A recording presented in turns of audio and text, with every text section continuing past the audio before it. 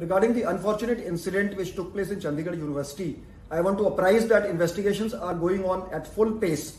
Police has made 3 arrests in the case, including that of a student and 2 others from Himachal Pradesh.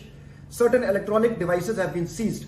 I would like to thank DGP Himachal Pradesh and the Himachal Police for extending all cooperation to Punjab Police in making the arrests late yesterday.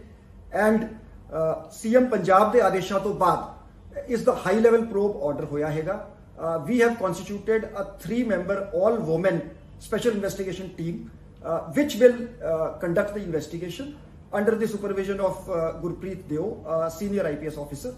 And I want to make 2 assurances to the students, the parents and the community at large. Firstly, we would respect the privacy and dignity of all individuals concerned, and we will make endeavors to protect the privacy of the concerned people. And secondly, we would get to the bottom of this matter. We would investigate deeply. Whoever is involved will not be spared. Nobody in this case will be spared. Investigations are going on a day-to-day basis. एक मैं appeal भी करांगा जी that everyone should maintain calm and peace and do not listen to rumors.